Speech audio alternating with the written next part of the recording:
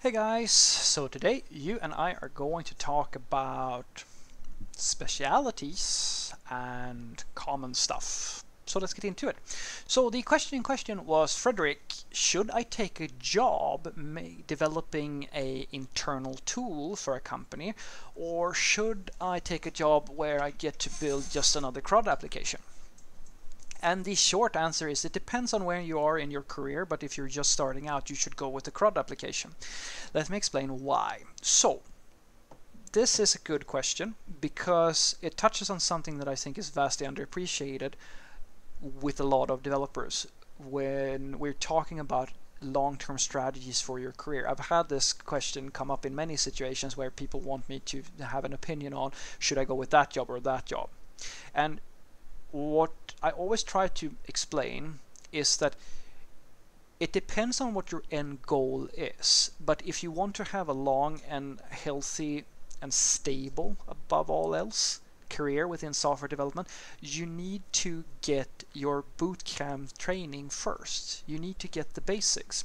Let me explain that. So if you go and say take a job making something like an internal tool or a SDK or like something like that, something very specific for a company.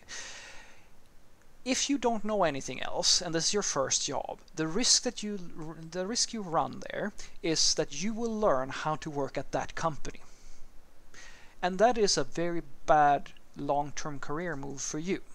Because if you only know how to work within that one company and do the thing that they're doing, and you then realize that, you know what, I've been doing this for long enough now, it's getting kind of boring. Because trust me guys, it's not like coding is great, it's super fun, but doing the exact same thing forever and ever, it always gets boring unless you're blessed with a very different mind than me and a lot of people that I know. There are people who just can do the same thing over and over. If you're not one of them, this is a bad thing, because when you get to that point where you want to try something out and do something different, you realize that, well, I don't really know how all the others are doing work. I know how to do work here, but I'm actually lacking stuff that is common knowledge for most of IT. So when I say that you should go with the CRUD application in this scenario, I assume that you're a junior developer. If you are already a person, because that's the other part of it, it's like training a soldier. You have to learn the basics first before you can specialize and become something more than just a normal private. Because I mean, that's the way it goes.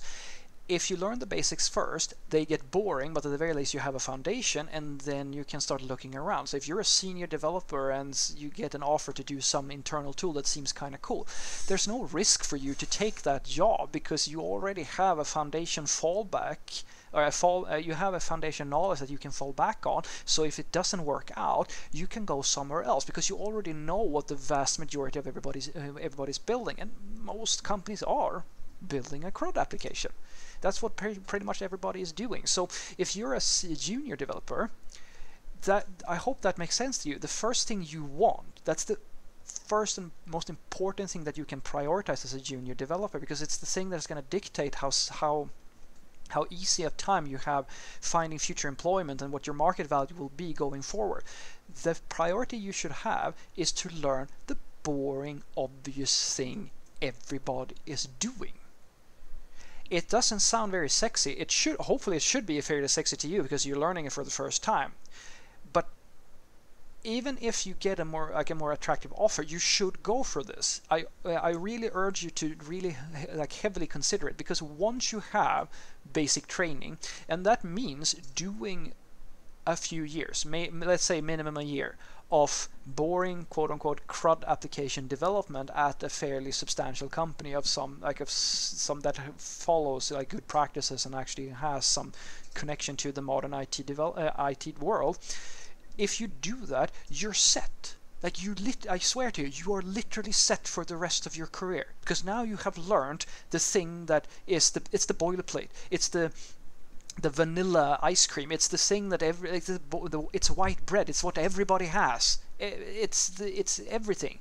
In absolutely every single job that you can imagine that isn't highly specialized in something, this is the thing that most people are doing. And even if you're doing something special, a lot of the times, a lot of the stuff that you're learning in that basic training company or the company that's going to give you that first initial boot camp level knowledge, well, you're going to be able to grab that with you and go into something more interesting when that gets boring. But I really urge you to go there first, because if you go there first, you will have a foundation, which means that you're not ever going to find yourself in a situation where you're going to stand without a job, because you already know how to do the work of most the roles out there on the job market. But if you only know how to do one specific thing in one specific company, you're kind of fucked, honestly, because because you simply don't have the knowledge to move to any other company. And this happens, trust me, it happens a lot.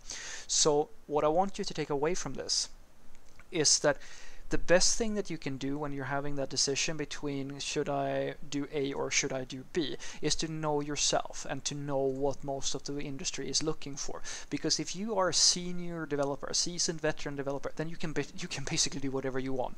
Like the IT industry is your oyster. It's a playground. You can do anything because you already know the boring, obvious stuff, and then you can actually advance your value by doing some cool stuff as well that makes you stand out even more. The problem you face is that everything kind of gets boring after a while, I suppose, because you already know everything.